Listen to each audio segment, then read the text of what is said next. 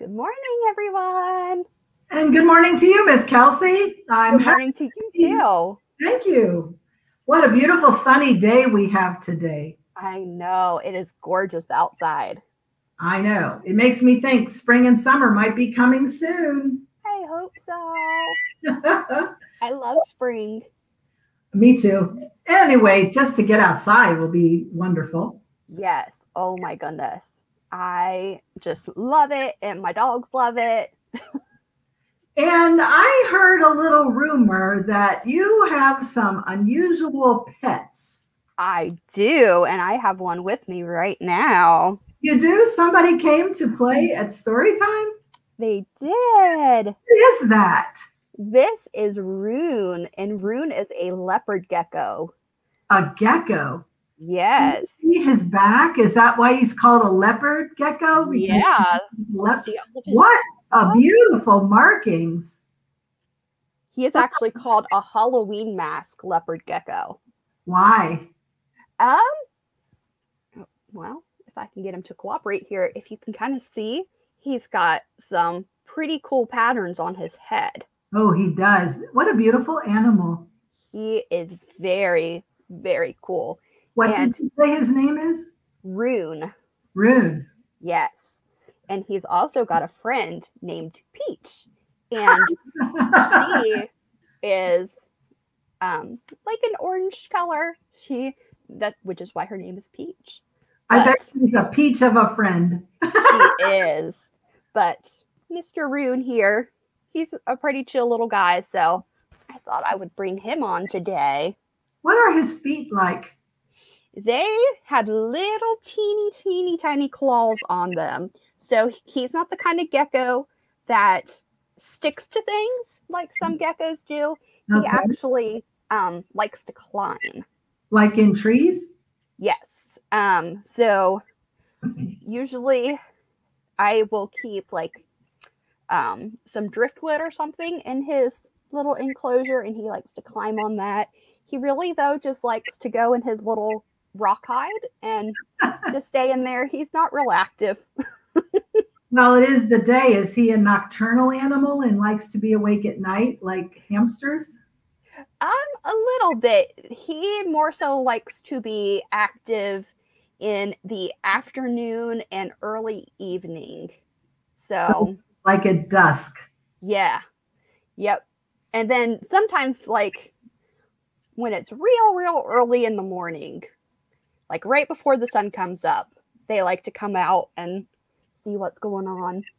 Do they wake you up? No. They don't really make noises.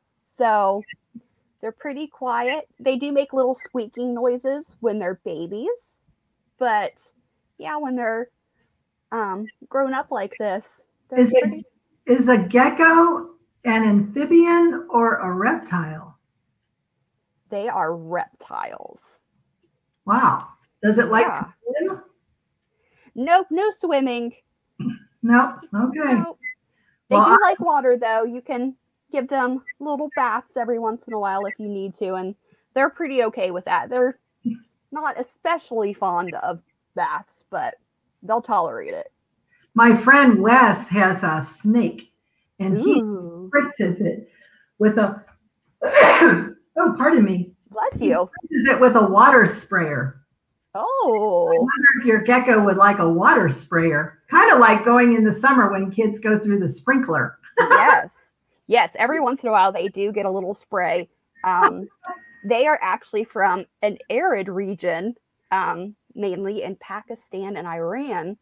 And so they don't like a whole lot of moisture. So you can't spritz them too terribly often. So don't put it in the bathtub, I guess. Yes. Most people think they come from the desert, but they actually don't. They're actually from an arid region that's really rocky. And so that's why their little claws come in handy so that they can climb on rocks. Well, Rune sure likes to climb on your hand, I see. He does.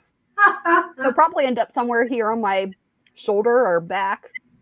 I don't know. If he ends up on your head, we'll probably all be laughing. Sometimes he does do that. Well, thank you for bringing Rune to meet us today. What a fine animal he is. And you said he has a friend named Peach? He does. Is Peach a girl or a boy? Peach is a girl.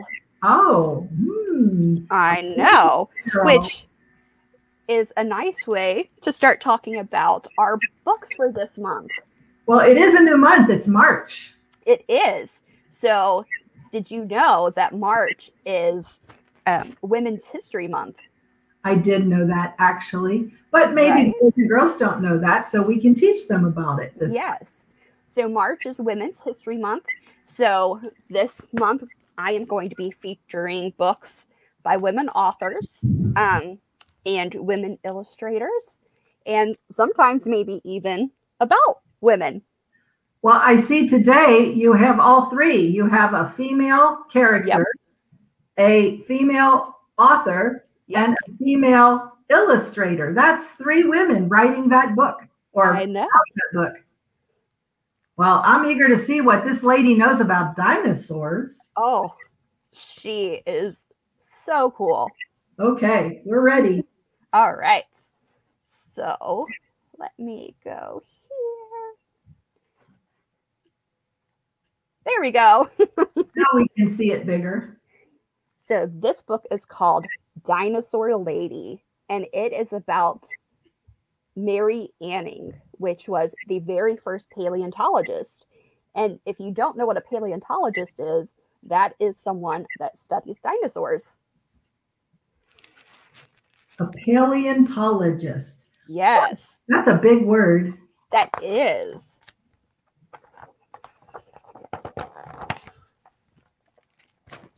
All right. Mary Anning dodged high tides and crashing waves to scour the beach near her hometown. She filled her basket with curiosities to sell to tourists, like seashells and fossils with fanciful local names like snake stones, devil toenails, and angel wings.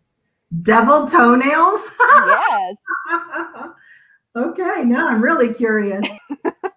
She scrambled over cliffs and rocky peaks while avoiding life-threatening landslides. Despite the constant danger, Mary wasn't afraid. She was determined to uncover the area's long-buried secrets, no matter the risk. And there she is, climbing over all the rocks. And I think I can see a couple of fossils there. Yeah, up in the corner. Yeah. I've seen snail shells like that. I have too. Mary learned to read and write at Sunday school, but she wanted to learn more.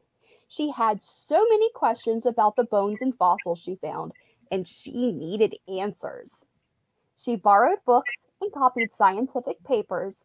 She sketched intricate drawings of her discoveries, and she made notes. Lots and lots of notes. Well, I bet she could write a book with all those notes. I bet she could too. One morning, when Mary and her brother were exploring the cliffs, they saw something surprising. Nestled in the rock was a large eye socket looking right back at them. An eyeball? Oops. Right there. Oh my goodness, what is it? I don't know. I think we're about to find out. I guess so. Carefully, they chiseled away dirt and stone to expose a 4-foot-long head with a pointed snout. Oh my. A massive jaw and hundreds of teeth. It was frightening.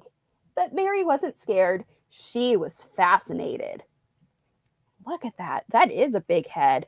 That is a large fossil for sure. It is. They coaxed workers from the village to help dig it out and carry it home. That is big. That is huge. While the men returned to their work, Mary set out to find the creature's body. The cliffs were constantly shifting and sliding. It had to be buried nearby. But where? Day after day, Mary scrambled over the cliffs. Week after week, she searched. Month after month. And there she is, searching the rocks. Well, she didn't give up, did she? She didn't. After almost a year, Mother Nature lent Mary a helping hand. The powerful wind and pounding rain from a storm caused several landslides. And one night, the cliff's ancient layers were exposed, layers that would have taken Mary years to uncover with her hammer and chisel. Something caught Mary's eye. Bones. They're in the rocks? Yeah, see them right here. Oh, I wonder what it's going to be. I don't know. Boldly, Mary chipped away and uncovered ribs, vertebrae, and flippers. Oh, I bet it's a sea creature. Was it a crocodile, fish, lizard? No, Mary had discovered a creature never seen before. Was she scared? Nope, not at all. Look at the size of that flipper. I know. That is a huge flipper. Are you sure it doesn't live in the water? I don't know. I think we're going to find out, though. All right, I'm curious. But many of the villagers were scared. Soon, they were talking about Mary's monster. Word traveled to a rich collector who offered to buy the skeleton. Mary hated to see it go, but the money would help the Anning family survive for months.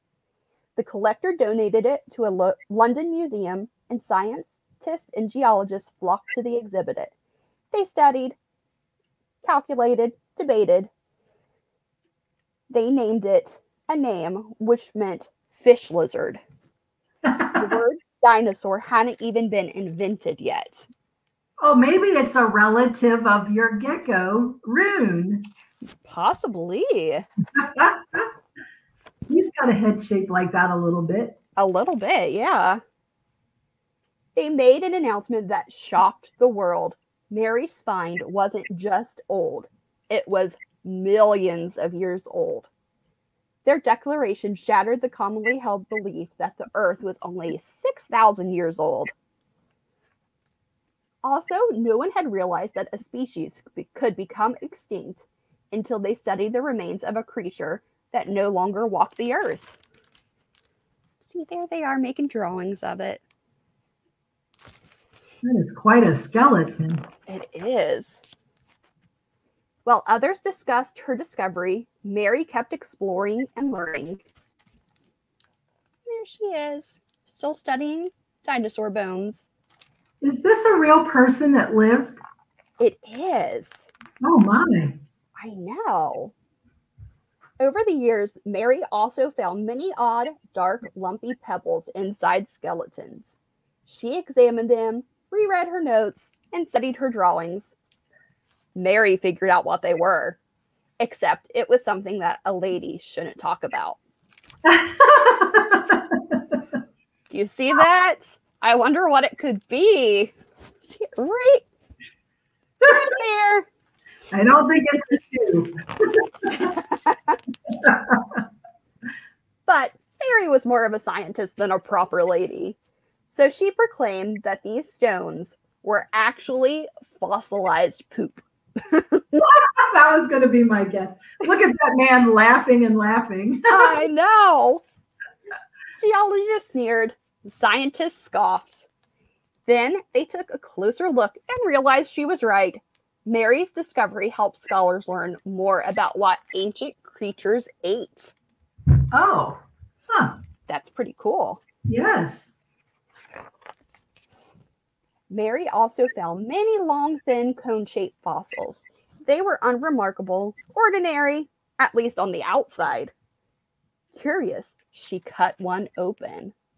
Tucked inside was a small pocket filled with a thick, dark substance. Mary was even more curious now. Adding a few drops of water turned the substance into ink. Mary's discovery proved that ancient aquatic creatures squirted ink to hide themselves from hungry predators.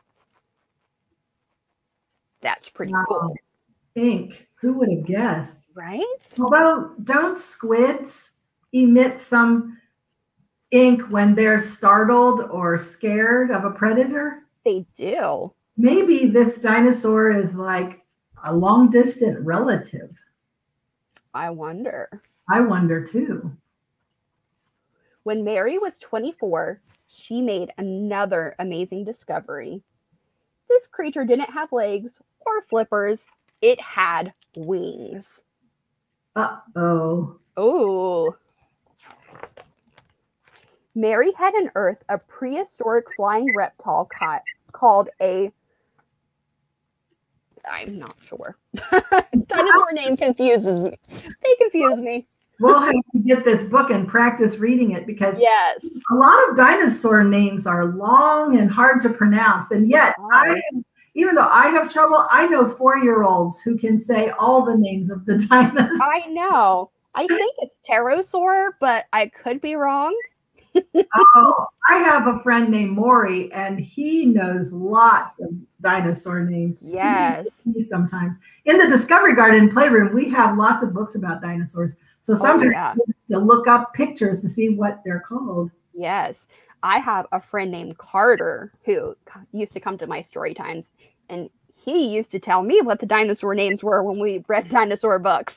I might know that same person. Did he have a brother named Quinn? He did not. Oh, it's a different Carter then. Yeah. Yep. We have friends who like books. Around the world, scientists were talking about Mary's incredible discoveries, but they weren't talking about Mary. Not at first. Well, that's not fair. Right? Even though Mary could identify a species from one single bone and rebuild entire skeletons like a jigsaw puzzle, she couldn't join the Geological Society of London. Women were not allowed. She couldn't attend lectures or teach university classes or even take classes. What? Right? That is so unfair. It is.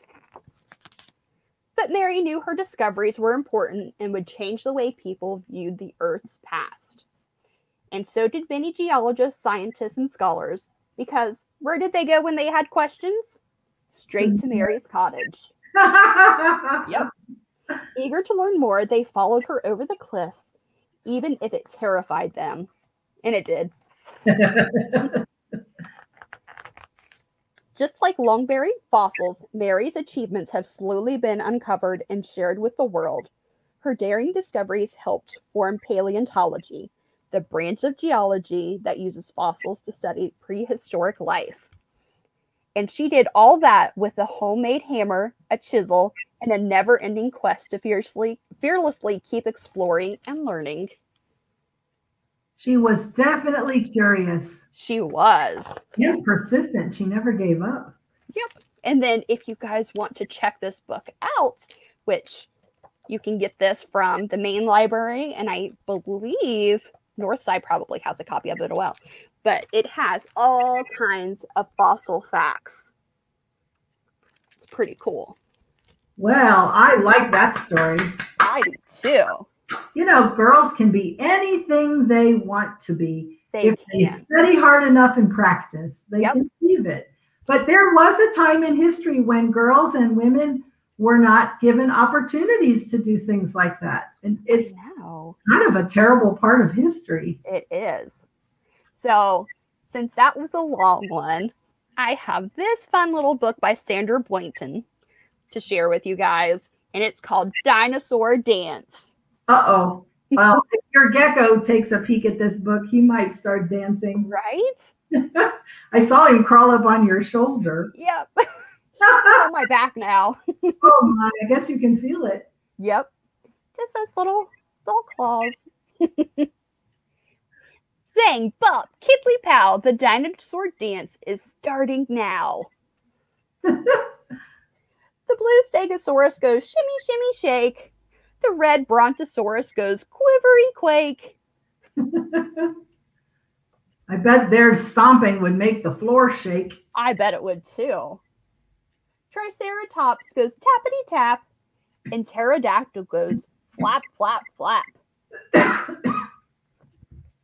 Tiny little dino goes deedly dee. I don't know his name. What could it be? I don't know. Looks a little like a horse. Yeah, it kind of does. Velociraptor twins go bumpity bump, and Tyrannosaurus Rex goes stomp, stomp, stomp. T-Rex is my favorite. Oh, My favorite is Triceratops. Yeah, I know that. Yeah, they're pretty cool. Iguanodon goes dibbly-da, and the tiny little dino goes cha-cha-cha. Yes, the tiny little dino goes cha-cha-cha. Now, everybody wants to try the cha-cha-cha. And there's a little dinosaur leading all the big dinosaurs. That's the end. Bravo. You know, it would be funny to imagine all the dinosaurs having a party, maybe dancing around a campfire and stomping, and the whole ground is shimmering and shaking. That would be a lot of fun. Then parents will say, "What is all that racket?" Good choices today, Miss Kelsey. We enjoyed those stories. Thank you. Do you have some stories for us too? I have somebody you might like to meet. Ooh. She's a little cranky, I have to admit. Look, it's my friend, the little lady. She's a little old also, but you can't talk to her about being old because it makes her very mad. Ooh. Don't call her an old lady. Just call her a nice lady.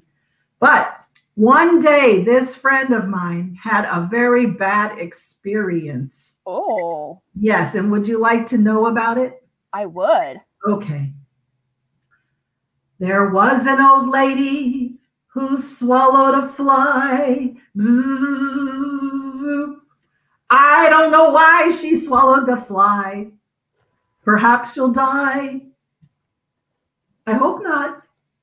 There was an old lady who swallowed a spider that wiggled and jiggled and tickled inside her. She swallowed the spider to catch the fly. I don't know why she swallowed that fly. Perhaps she'll die. I hope not. There was an old lady who swallowed a bird. How absurd to swallow a bird.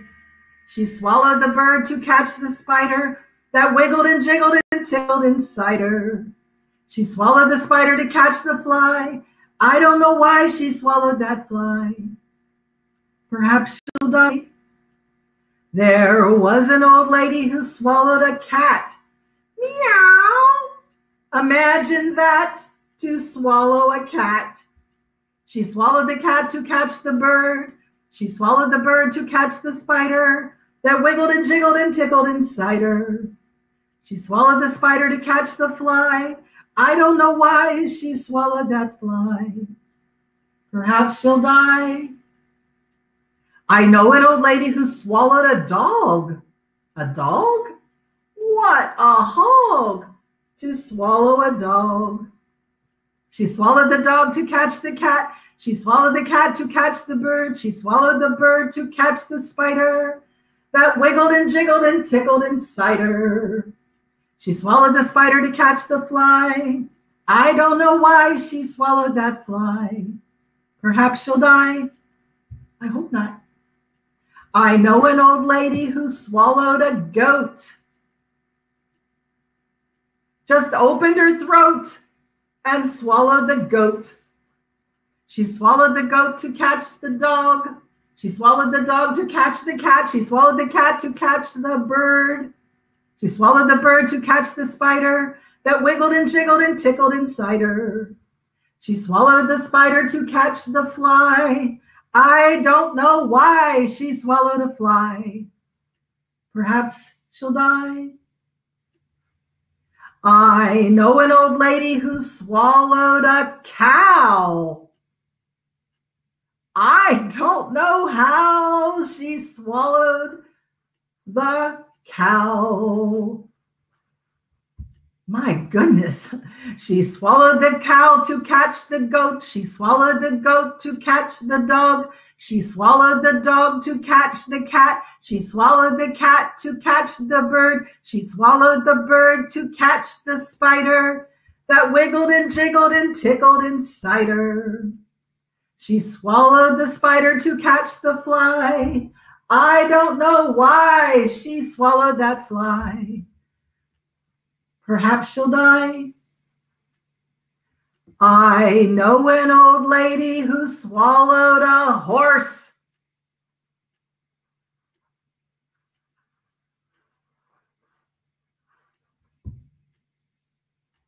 She's dead, of course.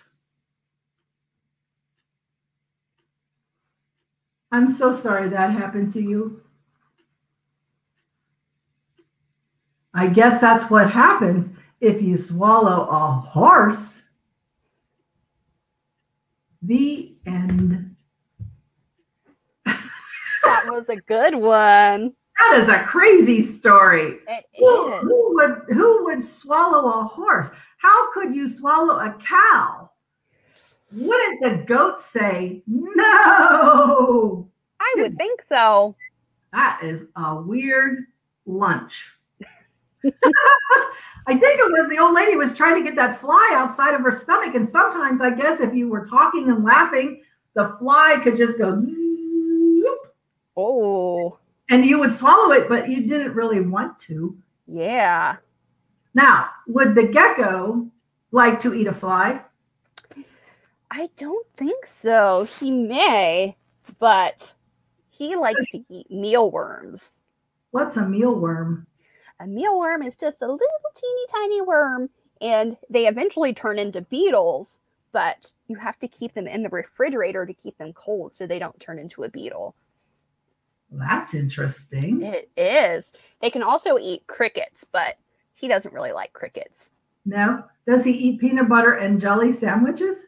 He doesn't, but wouldn't that be fun? I don't know. If he ate a whole peanut butter and jelly sandwich, I think he would be like the old lady and his tummy would be totally stuffed with food. And then he might get sick in his stomach and then he'd have to lay down and have a big, long sleep. I think so too. You know, my grandpa, he used to fall asleep on Thanksgiving Day after he ate the big dinner. He was too full. So I bet that would happen to Rune if he ate too much. I bet it would too. Huh. He does like to take a nap after he eats his mealworms. And how many would he eat for a meal? I usually give him about 10, and he doesn't eat every day. He eats usually about every other day, sometimes once every 2 or 3 days. It just depends. You can kind of tell when they're hungry. Sometimes they like to go on hunger strikes and not eat, so. Maybe when he's laying on his big piece of wood that you said you put in his cage, he just lays there and he's dreaming. You know, he's probably dreaming of gecko playtime, and he doesn't think about eating, I guess. Yes. And geckos, they don't hibernate like some animals do. But in the winter, they do something called brumating. What does that mean? That means that they're not very active. And sometimes you won't even see them move for a very long time because their body cools down and they sleep a lot. But they're okay. They're just... That could be very scary, Miss Kelsey. If they don't move for a day or two, you might think they're like... Yeah. Anymore. Yeah. So that's a good thing to know when you have a leopard gecko, is that sometimes they're not real active, and sometimes they're a little crazy. In the summer, they get a little more active.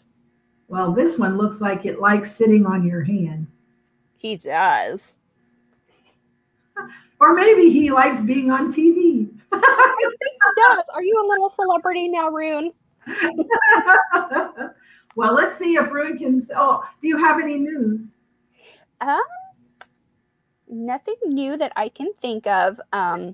Just tune in for our cooking classes that we have every week. Those are on Tuesdays, I think. Maybe. Wiggle worms. Don't forget about wiggle worms. Yes, Wiggle Worms is every Monday at 11 o'clock with Miss Kathy. And she had a special guest on Wiggle Worms this week. If you haven't seen it, check out our Facebook page.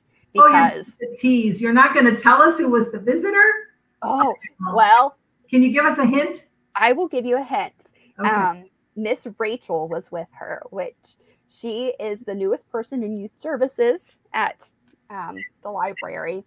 And she's played a special instrument during story time. So you need to check out the recorded link and see what she played because it was pretty cool. I will make sure I watch that so I can know the secret. And then next week I will tell you what I find out. And boys and girls, you could do the same thing, right? Yep. Yep. You can watch on Facebook or on YouTube. Excellent. Yep. So all this month of March, we will be reading stories about women and girls. Is that right? Yep. Okay. And maybe the old lady will make a return after she gets rid of her bellyache. Maybe she only looked like she died, and maybe she's really just needing a nap. That could be. Or to go outside and ride her bicycle for exercise. Ooh. That would probably make her feel better. I bet it would. So the new children's library room is open in the main library. It is. And to get there, we have to go up the stairs. Is that right? Yes. Okay. So we have flip-flop spaces with what used to be our computer lab. So we are upstairs on the second floor now. Okay. You guys need to come in and check it out. It is so pretty and there's so much light and we've got it decorated for spring. We have all kinds of flowers and butterflies. How wonderful. And will your gecko ever be a visitor there? I don't know. Oh, it's another secret. I see. It is. You're teasing us. We'll have to ask Miss Ruby. Okay. I have a little news too. Tomorrow is art camp day, and we will be printmaking. And it's very fun and unusual because our print block is a styrofoam plate. Ooh. Maybe next week I will bring you some of the art that the children create, and I'll show it to you. That would be awesome. All right, that's what I'll do. Yay. I got for us to sing goodbye.